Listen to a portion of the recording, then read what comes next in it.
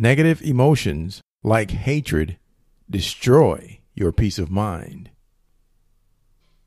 And that is the thought for today.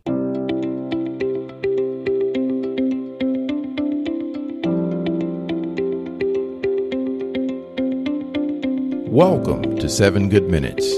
I'm Clyde Lee Dennis. Thanks for joining me for what I believe will be 7 of the most enriching minutes of your day.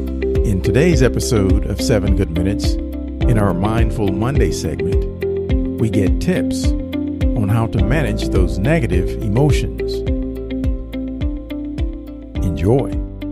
Today I'm going to teach you one of the many techniques that's used with DBT to be able to manage your emotions. It's called distress tolerance. Distress tolerance is the skill of being able to accept the emotion that you're feeling without resorting to coping behaviors that make your situation and your overall condition worse. The top 3 categories of negative emotions are sadness, anger, and fear, and we all have different degrees of tolerance for these kinds of emotions. It's a normal reaction to want to get rid of the negative emotions, but what you do to get rid of these emotions makes all the difference in what happens to the emotions. Let me explain. Suppose I lose my job. I'm going to be upset about that. It's not realistic to think that I can just take the news and say, "Oh, that's a shame, but I'm happy to be alive." That's unnatural. We're built to experience a wide spectrum of emotions, from happiness to sadness to anger to fear.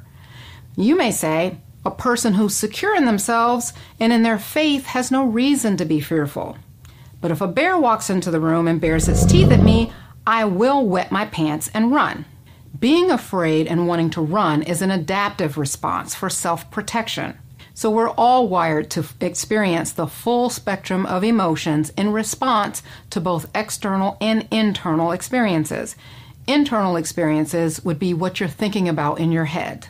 How you tolerate and experience the different emotions is molded and shaped by your temperament, which is your nature, and your upbringing, which is how you were nurtured. I like to call your temperament your factory-installed reflex. It's basically what you were born with and is based on your genes. But you can be raised to believe that certain emotions like anger are bad and you should never show your anger. If you grow up believing this, then you're going to have serious issues dealing with and being or feeling angry. You may tell yourself that you're not angry, but your mind knows that you are, and the anger will show up as anxiety.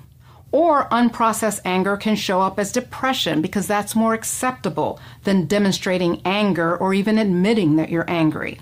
So you have to be able to accept and handle the range of emotions that you experience. If you have trouble with that, then on an unconscious level, you will find a way to manage that emotion. And here are some of the maladaptive or not so great ways that we try and escape the negative emotions when we can't accept them.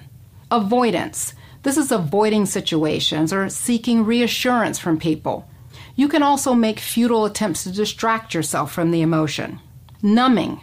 You can use alcohol and drugs to numb the feeling, or binge eating, or even oversleeping so that you don't have to feel the pain.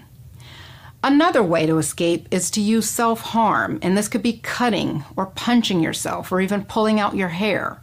Escaping the distressing emotion only works in the short term. What you do to escape it can cause more problems for you in the long term. So what does it mean to tolerate the distressing emotion instead of escape it? It means you accept it, make room for it, sit with it, and let it pass on its own time. There are several techniques within DBT to help you tolerate distress. Here's one that's based on the concept of mindfulness. When you think mindfully, you focus on what's going on at the moment with acceptance and no judgment. It's just observation. And this is how you're going to treat your negative emotions. Here's a template for how you can think about them. Let's go back to my example of losing my job. I'm enraged because I think my company lied to me about keeping me around during the transition from one company to the next. And to make matters worse, the job went to someone I trained. Now, consciously, I think, I'm so upset. But unconsciously, my real thoughts are, I hate my boss and I want to beat him down to the ground. But with my upbringing, ladies don't think like that. And especially a Christian woman, that's evil to think such a thing. So I'm not consciously aware of my aggressive impulses. That's what a therapist would help me see. And instead, I bury my anger in a pan of brownies and I pick out my eyebrows. Here's what I want to do to process my rage, and this is a mindfulness exercise. Recognize and allow the emotion. This reflection is best made after I first hear the news that I'm being let go. I want to deal with this early before I get to the pan of brownies. So I would say, I'm feeling angry at Bob. In fact, I hate him. But I'm not bad because I have this feeling, and I can allow myself to have it. I'm going to make space for it, and I do not need to be afraid of it because I'm not going to take action against Bob. I can control myself. So I don't need to get rid of this feeling. So here I am admitting to the worst possible emotion that I can have about this situation. I want to assume that I'm going to downplay it in my mind. So go ahead and blow it up and own it. I'm not just mad, I hate him. But there's no judgment here. It's just an emotion. That's it. I'm not going to act on it. I'm just going to let it sit here with me. Please keep in mind, this is about half of the entire presentation. If you're up for a treat, you should definitely listen to the whole thing.